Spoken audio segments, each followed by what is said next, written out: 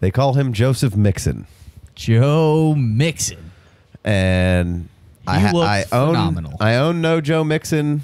I was on the fence about Joe Mixon. He was going a little too high for my taste without seeing too much, and maybe there was a touch of bad karma involved in that decision. But Jay Wayne said it as soon as I said his name. He did look absolutely stunning. Well, when I read the stat line, and I didn't see much of that game, when I read the Roto World blurb, I was like, well, maybe you should try and sell Joe Mixon like in a redraft scenario because it's never going to get any easier than it just got against the Colts, I don't believe. Maybe there are some worse off defenses in the league than the Colts, but probably not too many. But then I went back and watched the game and saw him cutting it up, and he looked like he always does. He looked phenomenal. He looked quick and powerful and decisive, and the catching was just phenomenal, and it just shot out of a cannon. So like, well, you can't. I'm not going to take the Colts defense and knock him at all for that. Exactly. I don't think you should sell him. I think you should be super excited about him. So in addition to... Well, you can knock him a little bit for the Colts defense. Right, but in addition to the box score love, you saw him being amazing, and so... Obviously, you saw nobody else touch the ball basically for the Bengals backfield. If you haven't been playing fantasy football for long and you're already into Dynasty, kudos to you because you're basically skipping a bunch of the bullshit and you're going straight to the good stuff. Dynasty is where it's at. But if you have been here for a while, you understand that opportunity is what you need and touches is what makes fantasy points. And he got everything. Gio got nothing. Unless you're Alvin Kamara. As soon as the game is over, the coaches are like, oh, he can handle more. So he dominated everything that the running backs had going on. Like everything, I didn't necessarily, I didn't know how to value him either. Like Casey said, I was kind of on the fence a little bit just because he was already being drafted in that mid-second round startup, and he showed us not much last year. Even though what he did show us, I repeatedly said, I don't see how these people are coming out and making fun of the people that say he looked like potential Le'Veon Bell on Twitter, and they give you those crying, laughing, tears coming out emojis. Yeah. Now, all of a sudden, those people aren't anywhere to be found. I did see him looking good last year. Yeah, but the Bengals offense was an explosion and in a bad way last year. Right. And even though they didn't explode this week against the Colts defense like we all thought they would, Joe Mixon did. And that's all you needed to see. The usage and the way he looked in combo, if you're not in on Joe Mixon now, I don't know how you would be. Well, one thing I didn't like, and I'm surprised Jay Wayne didn't mention this, is he did take a ton of hard contact, a ton. Like there was a couple of times where I wasn't sure if he was getting up, where he took a decent amount of hard contact, and I'm usually not super against that. I kind of don't really mind it, but like it seemed like he was hard contact snob. Right. I mean, usually I'm not. Usually I'm like, I want finesse. I like to see that out of my guy. I like finishing runs, but sometimes it seemed like you could have. Well, it just seems like the freaking running back in today's NFL, when they're running towards the sideline, they can't just go out of bounds. They have to lower their head, which should be a penalty, and their shoulder, and they have to initiate contact with the guy coming to force them out of bounds. Right. It's just they have to do it. I don't know why. I would prefer they didn't. But I understand it. With what Joe Mixon just did, I thought it was very impressive. Again, like Big Co said, there wasn't a whole lot to be desired on the Bengals offense last year, but in spots where there wasn't, he created a decent amount, and when he did have opportunities to do what he does. He was doing it. He 17 attempts for 95 yards and a touchdown. The touchdown was a leaping effort by him. And what's notable about that touchdown is that it was like 3 goal line carries. Yeah, he got stuffed a couple times and then came back. Well, it was like on the 8 or something. He got him down to the 2 or 1, and they gave it to him 2 more times. Like they didn't go away from it. They just kept feeding him on the goal line. So then, awesome. On top of that, obviously you had Tyler Eifert make it through this game. He was 3 for 3, but other than that, Joe Mixon was second on the team in targets because I mean, really, we've been kind of talking about it all off season. Like they don't really have anybody to throw to, which is kind of why we were. Obviously, John Ross was super cheap, but we were thinking, hey, maybe this could be a guy. Tyler Boyd for super cheap, really late on a deeper bench, could be a guy worth a stab. He got 5 targets, not the worst, but they don't have another guy to throw it to like a Joe Mixon. Obviously, Gio could be a guy like that, but Joe Mixon's in the game. There's really not much reason to take him out. He looks awesome.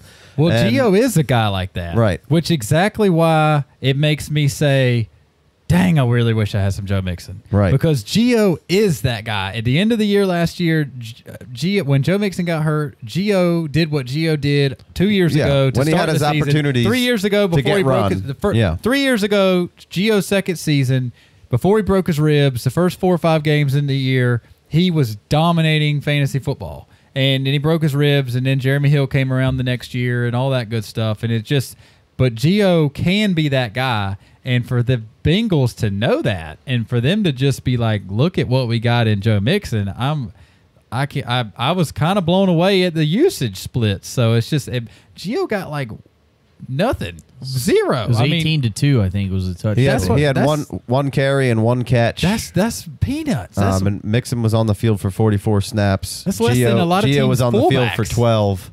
So, I mean, that the disparity is there. Joe Mixon's the guy. At least it looks like week 1.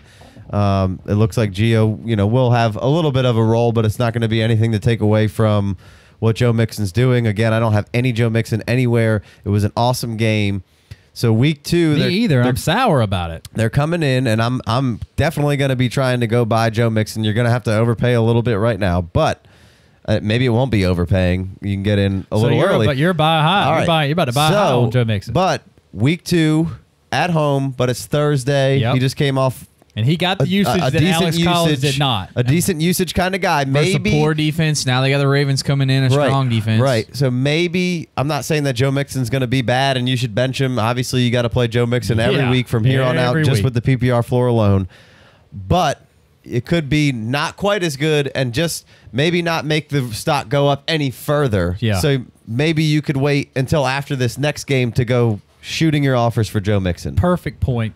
It's not ever going to get easy to buy Mixon again. Right. He would have to literally blow his knee out to get cheaper right now. And I don't even know if that would. Yeah, maybe not. But it's not. This is why there was argument that he could have been the number 1 draft pick for last year's fantasy draft. Right. And of course, yep. people backed off of that, and then everybody was kind of pretending like they didn't say it all the way through last season because it wasn't coming to fruition, but there would have been a ton of people being like, see, I told you so. Yeah, exactly. So I love what you just said because there is very, very small chance that the price for Joe Mixon is higher next week than it is this week. There is a likelihood, not that it's going to go down. Sure. But it's not,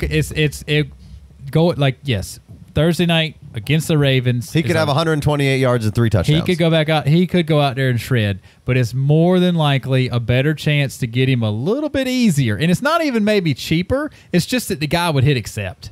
That, you know what I mean? Like, yeah. Maybe even what you would have to pay for Joe Mixon a week from tonight is the same. But the guy, sometimes there's just a little more doubt, right. or just less like. You can't. Oh my God! Look, you can't buy Alvin Kamara. You can't buy Michael Thomas. You can't buy any of the 40-pointers today. And I know Joe Mixon didn't have 40, but he had 30. Right. You know what I mean? Like, you can't buy those the week after.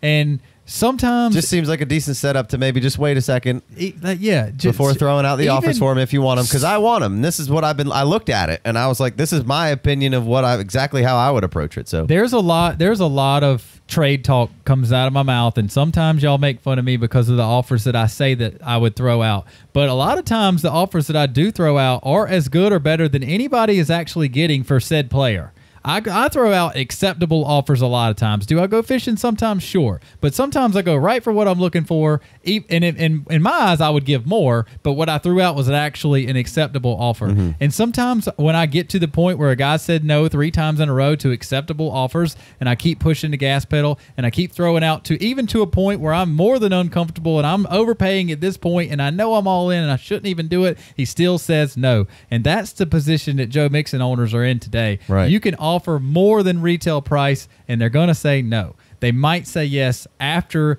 a little bit less of an awesome game. Not awesome game. And especially maybe just a good game. Night. Right. A Thursday night Everybody's watching. Everybody could be sluggish. The offensive line could come back out looking rough. And that was the big, the offensive line got much better from last year to this year for the Bengals. And the offensive line gets better when you play the Colts. Sure. It just happens. But on paper, they got better. They drafted a center. No, yeah. They brought in, what's his face from The Bills. They Right. brought in the Bills. Cordy Glenn. They got better, but I'm just saying you also get a second step of being better when you play the Colts. But like Jay Wayne said, now you play on Thursday night, and now you're playing the Ravens and a straight up division, not rival, punch you in the face. So maybe next week is better for Joe Mixon purchase. Agreed. All right, well, let's take a quick commercial break.